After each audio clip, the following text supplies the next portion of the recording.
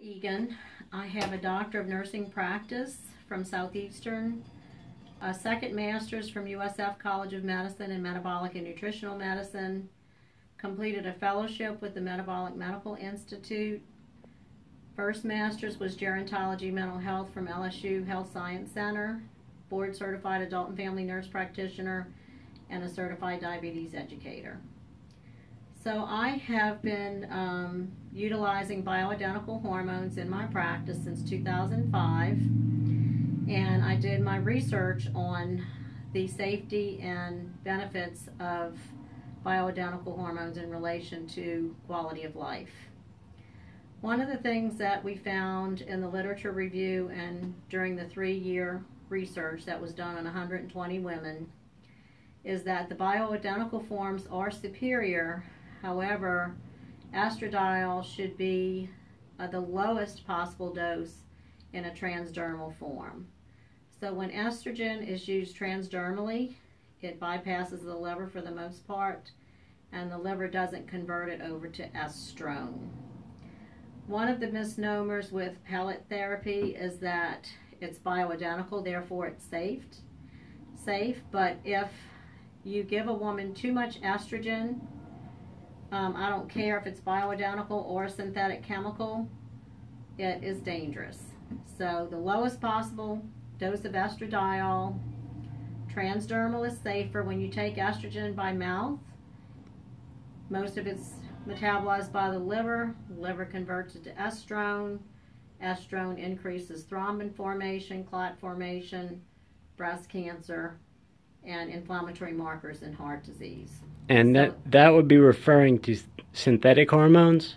That would be too much of estrogen of any kind of hormone, whether it's bioidentical or synthetic chemical. Okay, so the chemical is actually worse in that the chemical Premarin, Prempro, they are actually made of estrone. That's the synthetic brand. That's synthetic. It's a conjugated equine estrogen.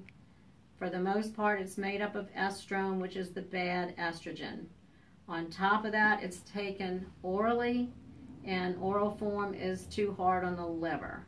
Liver converts it to more estrone, which in turn increases risk of breast cancer, blood clots, heart disease.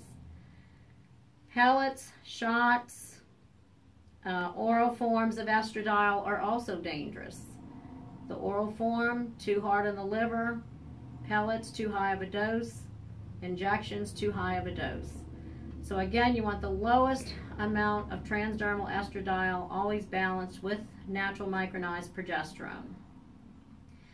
We don't care if you have a uterus or not. The progesterone helps to balance the estradiol and keep it in check. Progesterone also builds bone density.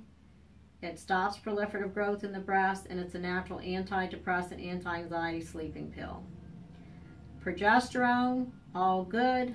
Progestin in Prempro that was made to mimic progesterone, all bad. Progesterone causes breast cancer, causes you to lose your bone density, makes many women psychotic, irritable, and moody. You mean progestin? Progestin, the synthetic chemical. Okay. Progesterone, the exact opposite. All right. So interestingly, we give young girls 13 years old Depo-Provera shots. That's the same exact progestin that's in Prempro. It's MPA, medroxyprogesterone acetate, causes you to lose your bone density, causes weight gain, causes breast cancer. So there are distinct differences between bioidentical forms of hormones and the chemicals. However, again, you have to look at the amount. Too much estrogen is never good. I don't care if it's synthetic or bioidentical. Okay. To read the research for yourself, please go to PamelaEgan.com.